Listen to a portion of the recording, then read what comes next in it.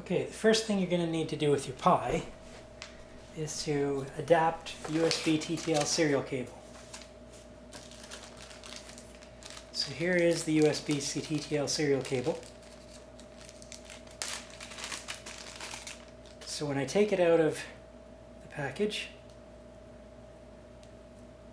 and take off the twist tie, you'll see you have one end which is going to plug into the USB port of a computer, and the other end will connect to the Pi.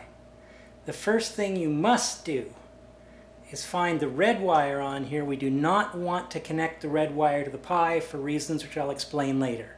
So the first thing you do is take something like a twist tie and wrap it around here to tie back that red wire. We are never going to connect the red wire. So we have three left: black, green, and white. So that's the first thing you want to do before you do anything else with the Pi.